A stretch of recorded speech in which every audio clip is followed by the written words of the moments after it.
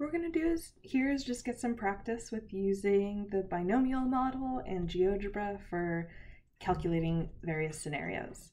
So we have here is an Olympic archer who's able to hit the bullseye 80% of the time. We want to assume each shot is independent, and we want to look at if he shoots his arrow 6 times, what's the probability of getting each of the following results. So something we have here is they're telling us number of trials is 6. And then what we have is this 80%, and we'll actually talk about the 2 scenarios where that's the success or the failure. This first scenario, his first bullseye comes on the 3rd arrow. So here we're looking for a bullseye. So our probability of success would be that 0.8, and probability of failure would be that 0.2. So this is describing a specific sequence of events in that he's getting his bullseye on the 3rd arrow. So that means that it has to go fail, and then success. So the sequence of events is set, so we can just calculate, take that 0.2 times 0.2 times 0.8. So this actually doesn't use the binomial model, and that's because it's a set sequence of events. So if we calculate that, that will give us a 0.032. So a 3.2% chance the bullseye comes on the 3rd arrow.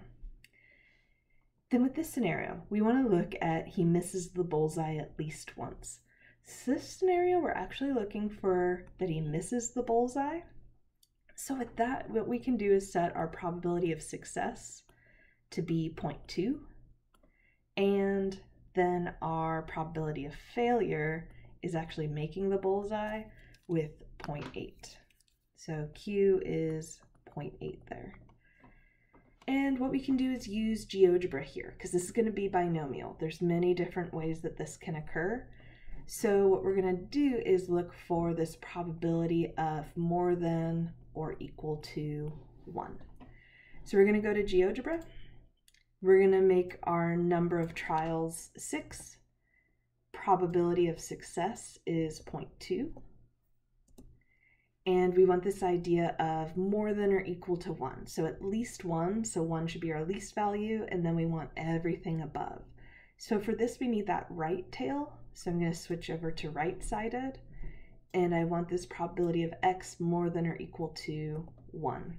And then just hit enter so everything adjusts, and that should be a 0.7379. So we get out this 0.1379. So 13.79% chance he misses the bullseye at least once.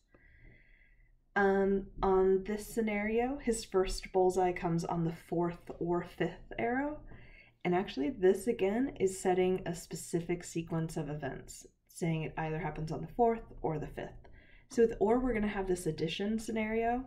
So first bullseye on the 4th, that would mean that let's see, we're looking for bullseye, so now we're back to probability of success is 0.8, probability of failure is 0.2, so we want to see fail 3 times in a row, so 0.2 cubed, and then success, which is that 0.8.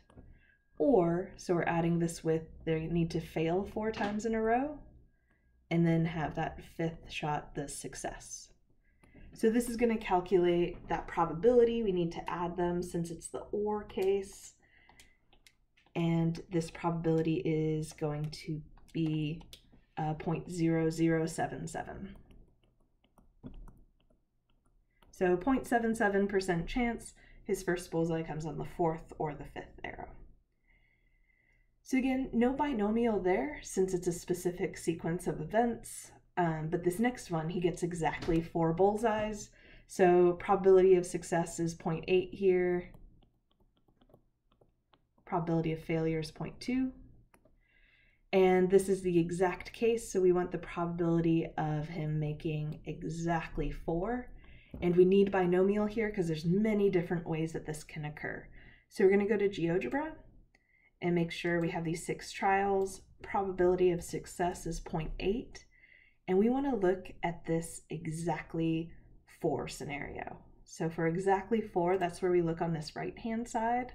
and look at where k is equal to 4, and that number next to it's the probability. So at 0.2458. So there is a 24.58% chance of making exactly 4 bullseyes. Now these next two use words that come up a lot here. You're going to see at least and at most. At least is always going to give you the least value that you want to see, and then you want everything above. So what's going to happen is the at least case is always right-sided, because in terms of shading your graph, you always want at that value and more. So at least will give you this right-hand shading. At most is giving you the largest value that you want to see, so that's going to be left-sided. So with that curve, you're going to have this largest value, and then you want everything below it.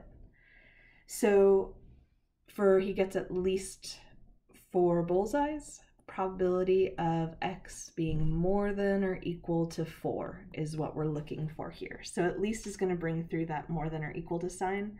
So in GeoGebra, we want right-sided, and we want to start at 4. So we type in 4. And then what's nice with GeoGebra, it gives you the visual so you can see what it's shading, and that probability is going to be a 0.9011. So 90.11% chance he gets at least 4 bullseyes. Then for at most, this is where we want probability of x, and then we're going to be less than or equal to that number of 4. So this will go to left-sided in GeoGebra, and we want less than or equal to 4, and that probability is a 0.3446.